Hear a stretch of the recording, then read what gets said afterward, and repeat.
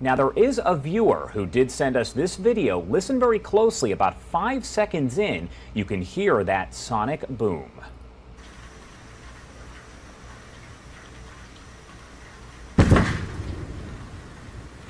That is it right there. Again, that sound heard from Orlando over to Tampa. Look at that timestamp up on the top left. A lot of people saying they heard it around 5:17. There it goes again. And this is a camera from the backyard in East Orlando of Matthew H., who on Twitter.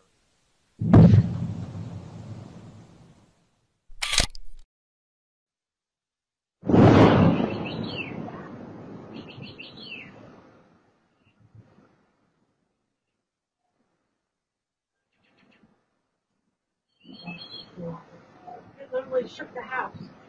You live in the Wyoming Valley, it is possible you heard a large explosion this morning. No one was hurt, and there was no damage caused by the explosion in Luzerne County. It literally shook the house.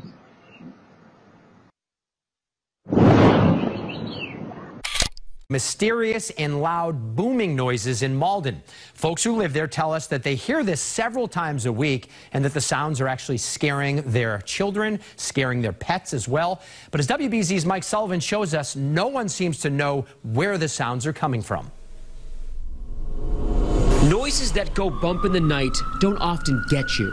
It's a loud boom, boom, boom. But they sure can startle and frustrate you. You would think it was like the 4th of July every other night. Dawn Washington lives near Bell Rock Memorial Park in Malden with her 2 grandkids.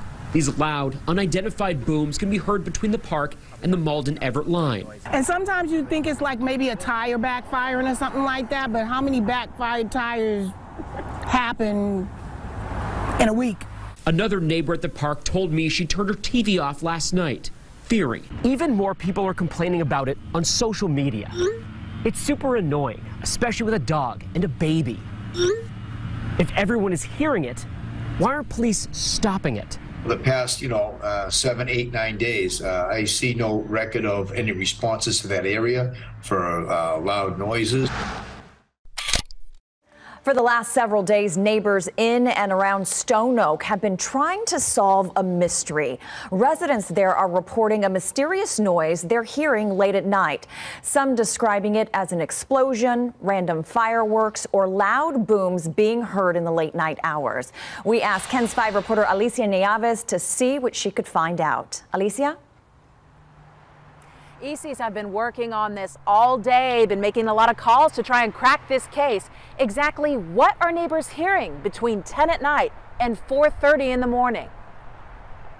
Able to track down the noise, neighbors went to next door to find answers. One resident writes, "Does anyone hear the thunder-like noises coming from close to Oak Meadow?"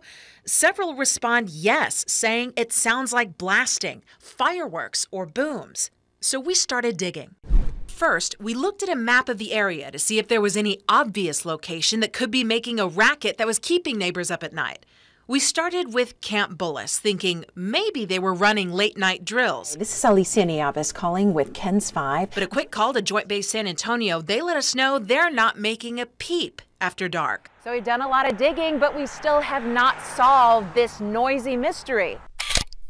A mysterious sound heard through parts of Fort Greene, Brooklyn has been driving some people, we are told, crazy. Yeah, it's maddening, it's unsettling, and it's also just this mystery because nobody seems to know what is causing this strange humming sound. What does it sound? You're hearing what residents of this neighborhood have been hearing off and on for what they say is too long and too disturbing a time. It's kind of a, excuse my sound effects, but it almost sounds unnatural, and for that reason it really gets under your skin. What is that sound? You feel like your teeth are about to fall out, you feel like your window panes might shatter. It's really an unnatural sound, and it's unnerving. She says she hears it on her block intermittently, day and night. Just when you think, oh, it's gone, then you're like, wait, do you hear that? Yeah, no, I hear that. It's also problematic because it's so eerie sounding. you know? And so it's difficult to ignore. I liken it to like some sort of alien invasion. As you're walking around, even in the middle of the night, you hear this hum off in the background and you wonder what could that be? You know, I thought about that. And they're only landing in the middle of the night. Is it one of our secret technologies? And the answer is no. How do we know that? Well, for several reasons. First of all, I had access to all those programs, and those type of programs, you don't typically test these type of secret aircraft in and around areas where you're doing active maneuvers. You tend to test them at secret test ranges like Area 51. You certainly don't endanger pilots' lives by testing this type of secret technology. So we very quickly realized it wasn't our technology. The second option is it foreign adversarial technology? Is it Russian? Is it Chinese? We've been seeing this technology for decades. And when you compare that to where we were, let's say in the late 1940s and 50s, we were just exploring and learning the secrets of the atom. We were unlocking its secrets. We had just entered the jet age and we hadn't even been into space. And yet these technologies were outperforming anything and everything that we have. So if this was some sort of foreign adversarial technology that's been around for 70 years, this would be considered probably the worst intelligence failure my country has ever experienced. The last option is, well, if it's not our technology and it's not some sort of foreign adversarial technology, then whose or what is it? What exactly are these if they're not ours? The most famous case that we had was in 2004. It involved the USS Nimitz Carrier Strike Group. And there you have one of the escort ships with the latest Spy 1 radar capability beginning to pick up some sort of weird anomaly. And both are now looking at some sort of object, we'll call it an object, coming in from 80,000 feet and within less than a second, now hovering 50 feet over the water. They get vectored to the area, and the first thing they notice is some water roiling on the ocean. He describes as this white, and it's about 40 feet long. There's no windows, no real wings or control surfaces, no obvious signs of propulsion, and yet this object is witnessed now by 4 separate individuals in 2 separate aircraft, bouncing back and forth almost like a ping pong ball right over the surface of the water. So as he goes down and to take a closer look at this, all of a sudden this thing begins to react. As Commander Fravor's coming in for a better look, this thing begins to maintain its distance, and all of a sudden, like that, it's gone. It absolutely disappears over the horizon within about a second. Now, what's even more scary, which is in about 5 seconds afterwards, this object now is picked up once again on radar 60 miles away. When you look at this video, a couple things to the trained eye you'll begin to notice. First of all is the telemetry that you see on the screen is altitude. Now, when an aircraft banks 90 degrees, you hear what they say, wow, this is compelling and the thing is rotating. Well, not only is it rotating, but it's not losing lift. So aircraft that have wings, whenever you're going to do a bank and you're going to turn, when you do that, you lose lift and you lose altitude. And yet this is not losing altitude. And as you hear them say, it's going 120 knots against the wind, right? So they're all going against the wind. The wind's 120 knots from the west. We're not talking about a balloon. At 25,000 feet, we're not talking about a quadcopter or a drone, and we're not talking about an aircraft. And if you look at that, it doesn't really look like an aircraft, does it? It looks peculiar. It looks almost like a top. And then furthermore, what you don't see on the video, but you hear in the exasperation of the pilots, is that there's a whole fleet of them. There's a whole fleet of them. Look on the ASA.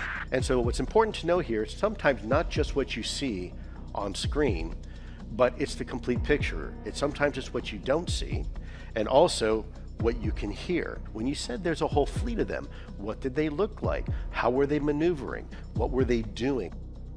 What separates these from anything else that we have in our current inventory is quite simple. There's 5 observables that associate, when you look at something as a UAP, unidentified aerial phenomena, as being truly unique.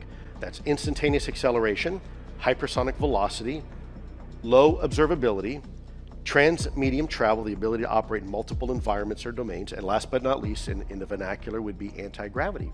The ability to fly with no wings, control surfaces, no obvious signs of propulsion, even, frankly, not even a cockpit.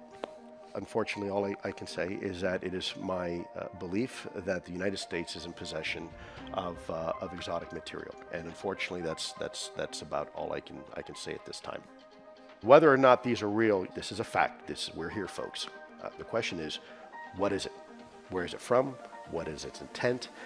And what can or should we be doing about it? Dude, these 3 lights are just chilling. There were like 6 of them earlier. And they were making a big triangle.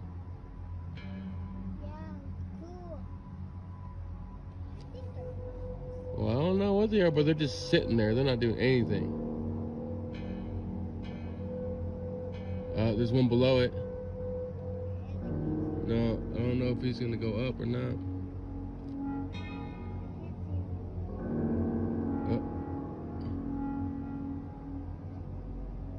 Oh, there it is. It's finally, it just popped up.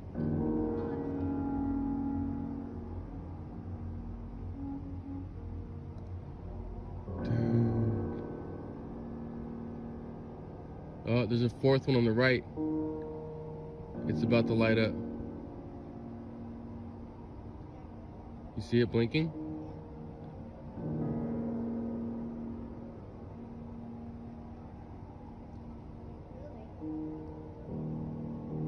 What direction is that? That's like north? Huh?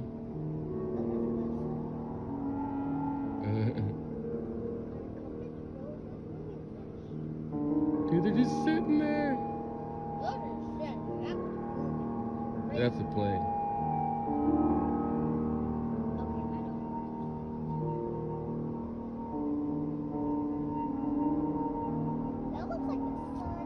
Oh, your eyes are better than mine. Are they blinking or are they just one light? Whoa, see that one? That one just popped up. See that one? The 5th one on the right?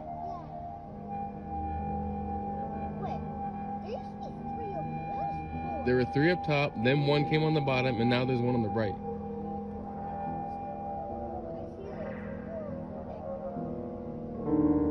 Alright, I'm gonna pause this. Alright, stop. They're blinking? Wait, do I have my glasses in here? I have my glasses right here.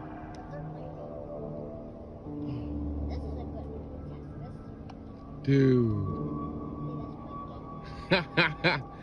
Finally, in my fucking life, my 38 years, I get to see something crazy like this.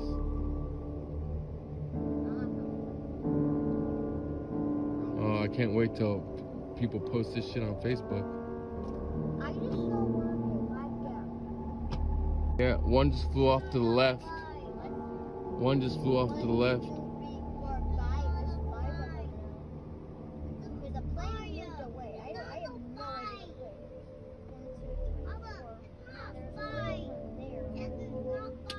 Stupid phone.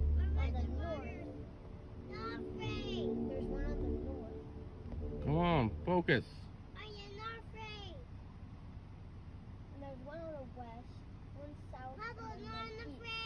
They're like golden in color. The one in the middle is kind of red. Yeah, the one in the middle is red. The one like on the one on the west is like yellowish, and then the one on the north is that's a plane. That's a plane right there. And then the one on the north is really white. There's definitely there's planes and there's helicopters out there flying around.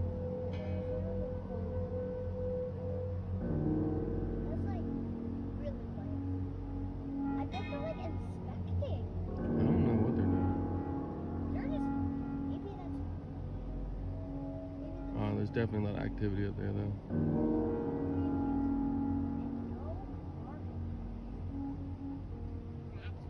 Dude, it's so cool. Oh man, I know we're supposed to go home, but I don't want to go home. I just want to sit here and watch this. No, there's 2. Huh?